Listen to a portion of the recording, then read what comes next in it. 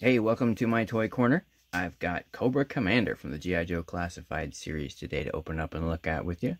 I've been excited for these series. This was wave, I guess, 2 or 3, depending on if you're counting the exclusives from Target. So we'll take a peek here through the window with you. I've got his baby brother there in the background from the 50th anniversary release, and then a hooded Cobra Commander from the 25th anniversary release. And then of course I've got for scale later on, just to show you what they look like next to each other, the Scarlet and Snake Eyes from the first wave. A lot of detail, a little bit different, kind of a combination, I would say, between the two classic uniforms, but I definitely like the subtlety on this one versus some of the armored up versions that I've mentioned before with the G.I. Joe figure. So great artwork on the side there, and then of course the original artwork from the cast from these releases on the back. You got the Cobra symbols, which I believe have something to do with the upcoming game. There's the UPC should you need it, and then a little peek window and number 6 in the series. Let's crack him open and take a look. Alright, we've got him out of the package while he spins around there and dances for you. I'm gonna show you some of the accessories that you get. So you get an extra set of hands. I like this commanding finger. Sorry, let's try that again. I like that commanding finger that they gave him there with the pointer finger. And if you'll notice, the glove has a lot of detail on it. It's actually got little pads over the fingers and lines showing creases like what a glove would, of course, show. And you can kind of see the lines a little bit more definitive there. And of course, as always, I'll have some pictures at the end for you so you can see some close-ups of these. So you got the sword. This is an incredible sword. Look at the detail on that. Now there he has a scabbard over there on his side for him, so I'm guessing that's what it will fit into. But this is just amazing. Look at the detail on the Cobra head. See the eyes? That is crazy.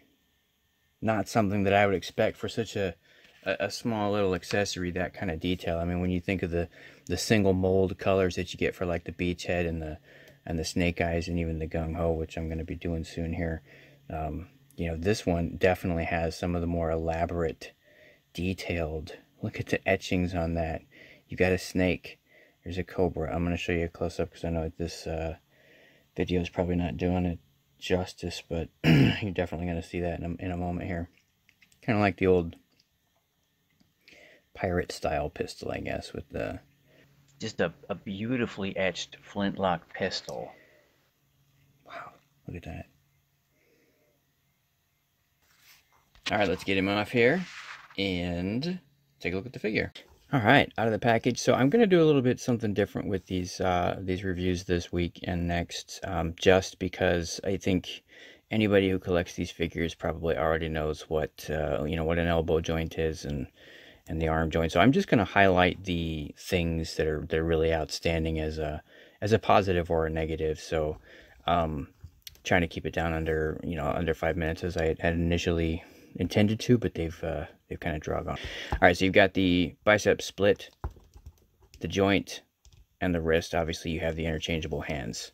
You've got the waist, the legs, and you've got all of the standard joints. So nothing unusual here, but what really stands out is just this amazing, I just can't get over the amazing detail. And I wasn't keen on the, you know, the flashy gold, but it is Cobra Commander. I mean, it looks exactly like something that he'd do. So this hand has a great big grasp, almost like he's trying to do a force choke or something. That's kind of an unusual mold. I don't think I've seen that on very many figures. You can see that that's definitely an unusual and unique hand. The sculpt on the Cobra symbol there on his forearm armor is just on point. And then you've got all of these ridges, and the little details, the extra gold sash, and then of course here's that sword that I mentioned. I'm going to put that in there so you can see that how it goes in, or how it doesn't go in, because I don't know what I'm doing. There you go. All right, so little hint for you. It does go in I think, what I would consider a little backwards, and it sticks out of the bottom, but that's intended. That is supposed to be that way. There's definitely a slit. All right, so you got the little cape, again, with the gold foil on the side. That is just incredible that they put all of the attention to him. He definitely deserves it.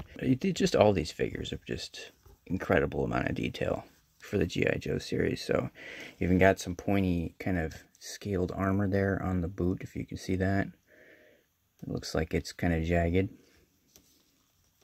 As far as posability, some of his outfit does limit it, but other than that, he is an outstanding figure, and definitely an addition to the G.I. Joe collection. Alright, I'm going to show you some of the pictures that I took with him, and thanks for watching.